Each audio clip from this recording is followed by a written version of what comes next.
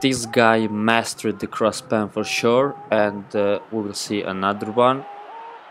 Yeah, cross incoming. Maldini, jump please. No, Maldini.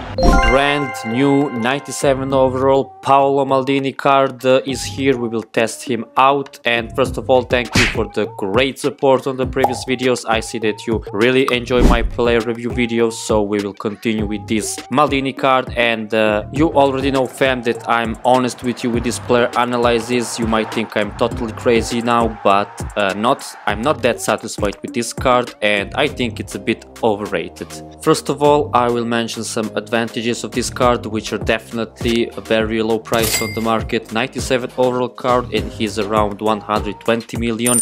You can easily boost him to 100 overall with just 3 Mascherano cards. Also, he's currently the fastest center back in the game, and I really like his standing tackle and aggressiveness when he's winning the ball. But now we come to big but. I don't know if it's due to scripting or something else, but I've played several matches and conceded too many crosses. Maldini couldn't stop any cross spam, mainly because of his poor positioning. Maybe it's just the scripting or not, I do not know, but I sold him and I will definitely bring back Virgil van Dijk. Also write me your opinions about this card, if you use this card so far. And yeah, let's move to his gameplay and we will test him out. You will get the full analysis before this game, and also you have to understand that testing defenders is very tricky, especially in this game where the script is too strong in some matches. So maybe Maldini was bad for me in a few games, but that doesn't mean he won't fit you in your play style. So okay, this is the first attack. We scored with R9, very great skill moves from R9. I didn't expect I will so easy pass these defenders. And okay, very nice goal for opening one. This is a Maldini review, but also R9 is I think for now the best striker in game, definitely. Now let me see my opponent's skills. Yeah, I mentioned that testing center backs could be very tricky. That Virgil van Dijk card was so good for me in gameplay. His jumping, his good strong duels, power head rate, everything was so exceptional while testing him, and definitely I will consider to bring him back. Not for now, because his price is dropping day by day and we will get a lot of packs in the future. The next pack contains 96 to 97 overall cards, so you need to stock some good 93 or 94 overall players. I invested, this is the leak already in my investments. I invested in a Dalglish card, 94. The price was 11 million coins, so I think he will, okay, this is an offside. I think he will raise maybe to, I think, 15 or 16 million coins. This connection error, let me see, is he in game right now? Yes, okay, he is playing. So yeah, that's some future exchanges, and Virgil van Dijk will definitely drop a lot. I will advise you to buy him at the red rank,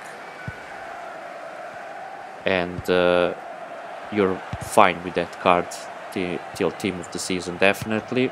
Okay, good blocks here, and this is an offside, I think. Our opponent managed to score, but yeah, big offside here. Maldini was there. He blocked also his attack. So for the first game, in the first half, we didn't see anything from our opponent to test Maldini, but okay, let me see this shot. I played a lot of matches in Division Rival and from FC1 Division, FC2 also, random games, and Maldini just do not feel that good. I mean, he is 97 overall card, he's the best center back in the game, stats are insane. If you train him only at rank 5, his defending is already 110, and he has that dive into tackle special trait, the most powerful special trait for defenders. He's too aggressive, but I don't know, maybe it's about the script. I played, I think, like 6 or 7 games last night. Script was very hard, and maybe that's the main issue. And if you buy this card, if the Maldini is in your team, also make sure to comment below your opinions, and we will see in global which comments are most common. I will read definitely all your comments, and maybe if you have some good feedbacks in overall, I'll maybe bring him back. But okay, let me see, jumping, and he defend this cross. This is the very rare situation, no corner kick, and he defend this cross. This is the very nice 70 minute of the game. Maldini with first good jumping here. So yeah, in the previous games positioning was very bad,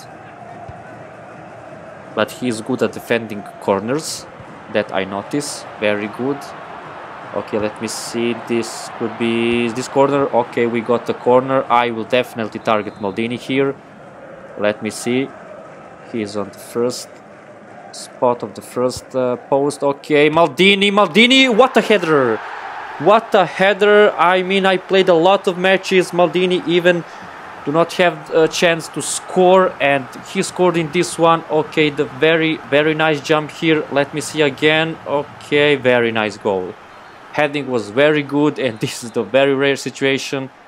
Maldini defend one cross in this game and score a goal, but in overall, really I can give him good stats of reviewing, because this is personally my review.